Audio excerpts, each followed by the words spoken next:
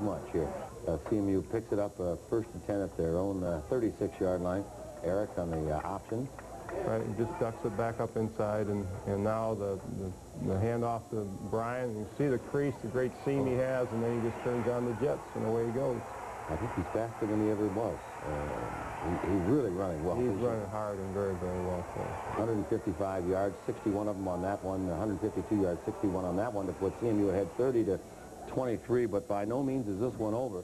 First of all, the kickoff, and again, it's that man Clay who keeps those feet moving. We just did not do a good job in coverage, and he breaks the seam there, and he's out into the open, and we get some great hustle by Darren Lyons, who brings him down from behind.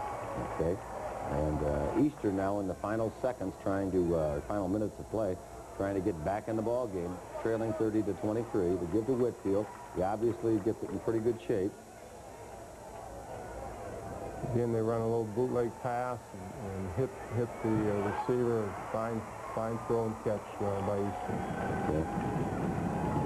And here there's the running play off tackle, cuts it back again, and he's in the end zone. And 30-29 now. Do you have any idea what they're going to do, Coach? Well, we weren't sure. We, went over a number of things with our kids, and here Tim Banks just makes the great play, reacts to what he saw very, very well, and that's the play we had to make, and he made it. You made it. Eastern was forced to kick off, and CMU, Mr. Timp put it on one knee and get on the bus and head back to Mount Pleasant, and it's a win, Coach. It's a win. It's a great win for us, a real, I think, character win. We had a lot of things go wrong in that football game for us, and our kids hung in there and made plays when they had to make, and it's a great win. Come out of there with that victory. Okay, we'll be back to talk more about the Eastern win, meet the players of the week, and have an interview feature for you, too, on the CMU Football Review after this.